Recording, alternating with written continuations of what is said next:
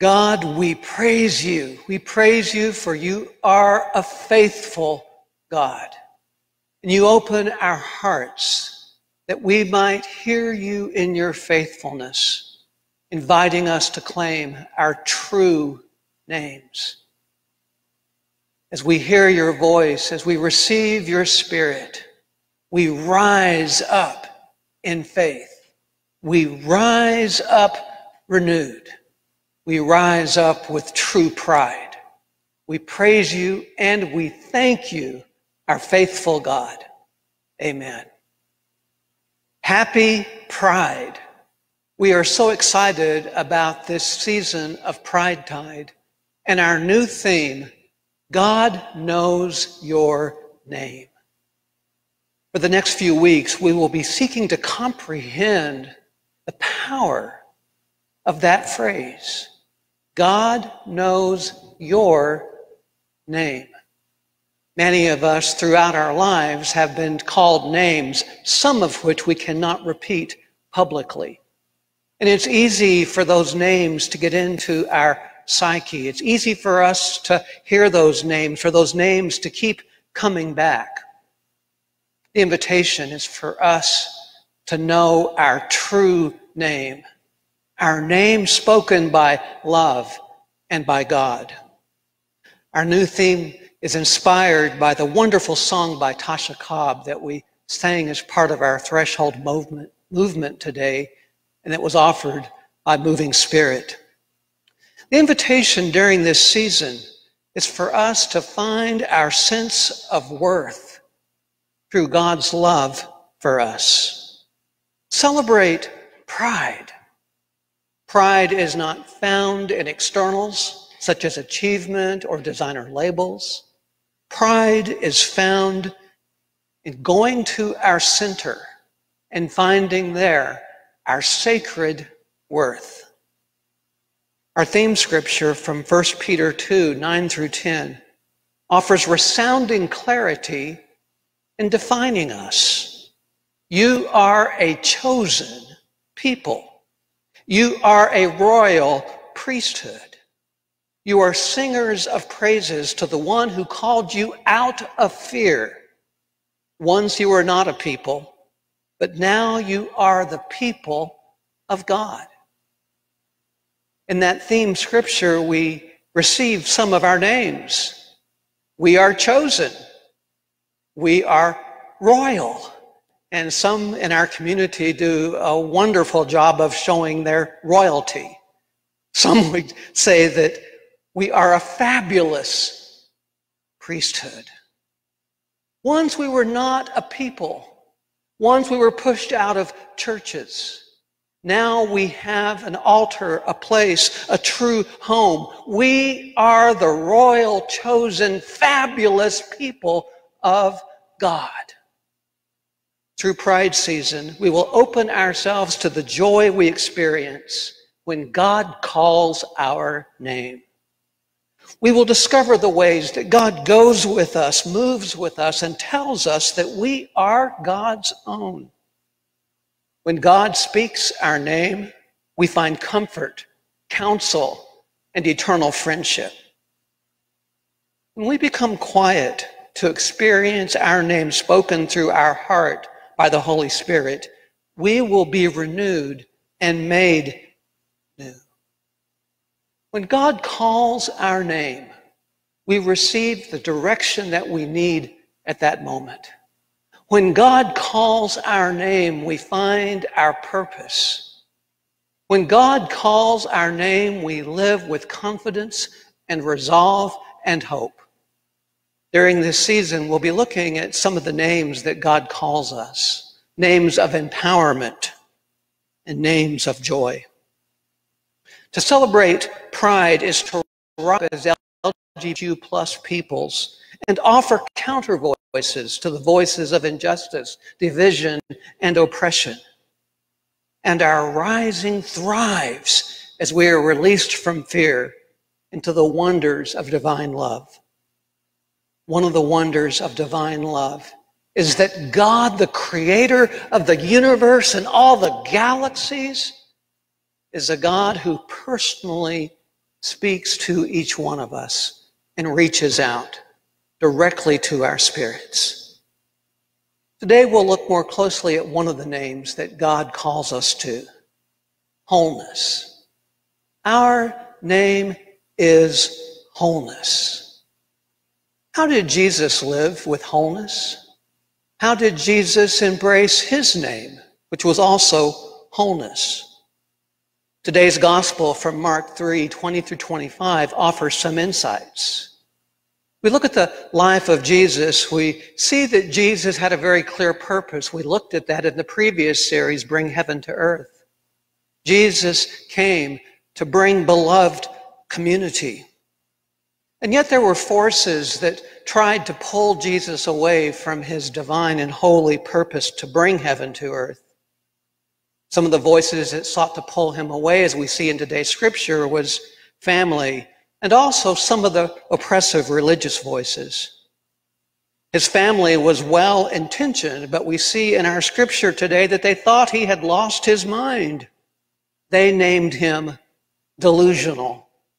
Jesus could have given in to the name that he was called by his family. There were some oppressive religious authorities also during that time, and in fact a delegation of religious legal experts were so concerned about Jesus they traveled 100 miles to accuse him of demon possession. They named Jesus possessed. These voices, like the voices we hear today, were quite strong. His family called him delusional. Some of the religious authorities called him possessed. But Jesus leaned into the deeper and truer voice, the deeper and truer voice from his heart. And from that place, Jesus was able to move with clarity and focus of heart. Jesus stayed focused on his purpose to bring heaven to earth because his heart was aligned with God. Jesus was centered in deep wholeness. Jesus knew God and knew himself and listened deeply as God called his name. You are my beloved. You are wholeness. And with wholeness, you will help to bring heaven to earth. Being called such strong names, it'd be easy to see how Jesus could easily give in to the pull of bitter anger. There is a place for anger when it comes to injustice, and it's easy for us to be consumed by anger. Jesus shows us how to be angry in a way that is whole, how to be angry in a way that confronts and confronts the powers that be, and still live from a place of wholeness. Jesus tells the legal experts, the religious experts, a story that makes a simple point. He's been casting out demons, thus he is not possessed by them. And in response to the family drama, Jesus expands the definition of family, saying, who is my mother? Who are my siblings? Whoever does God's will are my siblings and my mother.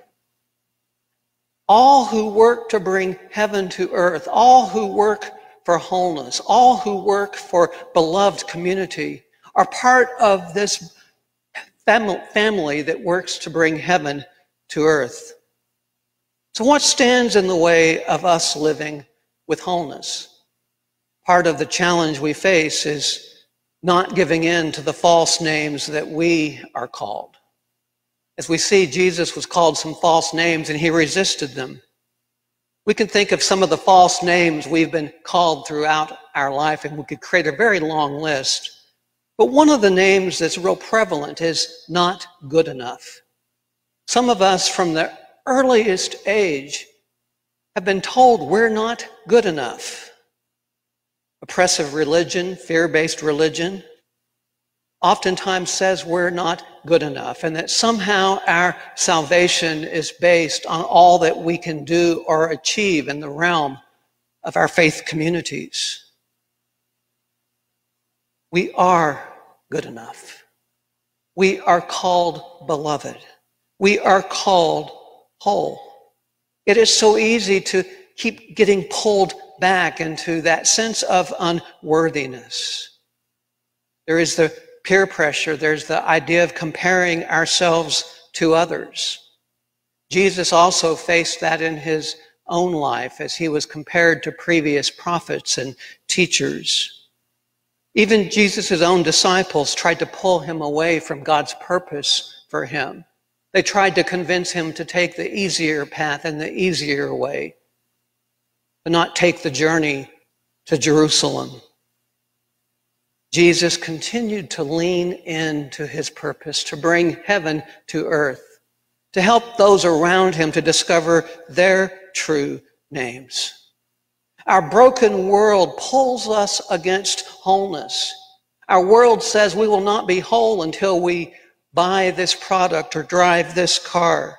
Materialism, racial divides, class divides, economic divides, they pull at our wholeness. The pull of the 24-hour news cycle, the addictive use of technology, push notifications. It's easy for many of us to become iPhone-aholics or Android-aholics. The technology around us can help us to be very effective. It can support much of what we seek to do, but it can so easily become a little g God. The invitation is for us to take moments where we again return to that quiet place to hear the true voice of love that reminds us that we are good enough. We are God's own. We are beloved. What supports wholeness? Embracing our true names. The invitation is to pattern our own lives after the life of Jesus, to go through the Gospels with a focus on the character of Jesus. Go through and look at the stories of Jesus, not only in the Sermon on the Mount, but in other places, the miracle stories throughout the Gospels. And see the way that Jesus reacts to the circumstances that almost pull him in various directions. Ask yourself as you look at the life of Jesus and read his stories, ask yourself, what's he thinking now? What's he feeling now? And then invite God to help you to pattern your life in such powerful character. Philippians 2:5 says, "Let that mind be in you, which was also in Christ Jesus." Learning to live with the mind of Christ, the mind of wholeness. As Jesus faced family pressure and faced pressure from some of the religious voices, I wonder if the whole time he was praying under his breath, I am whole. I have what I need. I am strong. My purpose is true. The writings of Paul reflect Paul's attempt to pattern himself after the life of Jesus. So we can learn a lot there. In today's scripture from 2 Corinthians, Paul says, as grace increases to benefit more and more people, it will cause gratitude to increase, which results in God's glory. So we are not depressed. Even if our bodies are breaking down on the outside, the person that we are on the inside is being renewed every day. Our name is grateful.